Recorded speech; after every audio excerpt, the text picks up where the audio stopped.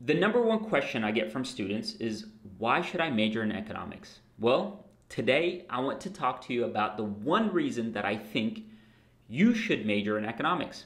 Unfortunately, it is also the one reason why people do not major in economics. Hi everyone, my name is Dr. A. I'm an economist at Northern Kentucky University, and I love economics. I see it everywhere, and I believe our lives would be improved if we all had a better understanding of economics. So today, I'm really excited to pitch you economics and why you should consider it as a major. Let's talk about the one reason people do and don't major in economics.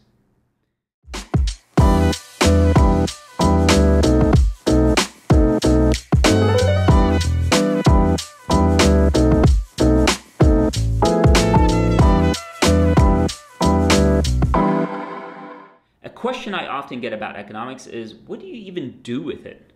People often assume economics is about studying money. The reality is that economics is broad and includes diverse areas of study. You can talk about the inner workings of a country or individual human behavior. Economics is a study of how we make choices and decisions when facing scarcity. In other words, how do you decide on policies when you can't have it all? The study of economics teaches you decision-making tools to apply when decisions need to be made. Teaches you how to evaluate all available information, the costs, the benefits, and how to eventually land on a decision. Given that information, think about it. Think about all the places that economics can be used. Literally, any place where a decision is being made is a place where an economics major can find a job. This is the beauty of economics. It has broad applications.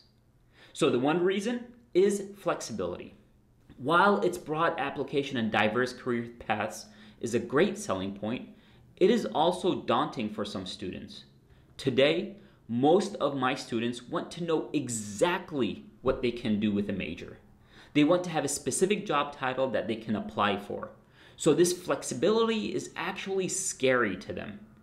They are in search of certainty, and I totally understand that.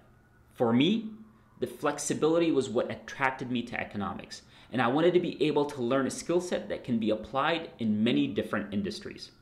The flexibility of economics means that it can allow you to add it as a second major. At most places that I have taught or studied, economics degree plans have a lot of room to add courses from other majors. For instance, if you're interested in going into government, you can pair economics with history, poli-sci, or international relations, or other humanities majors.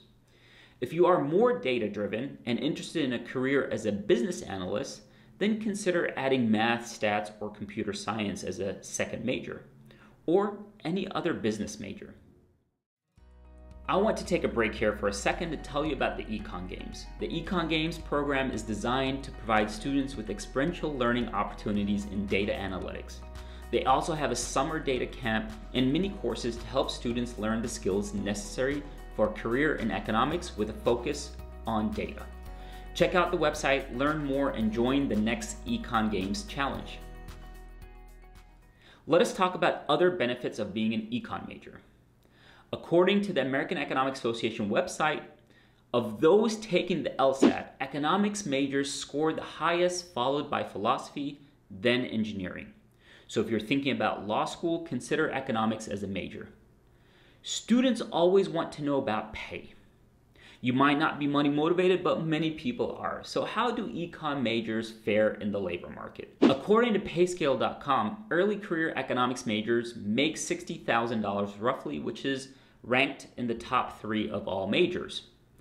Average mid-career earnings for economics majors is roughly $130,000 or $140,000.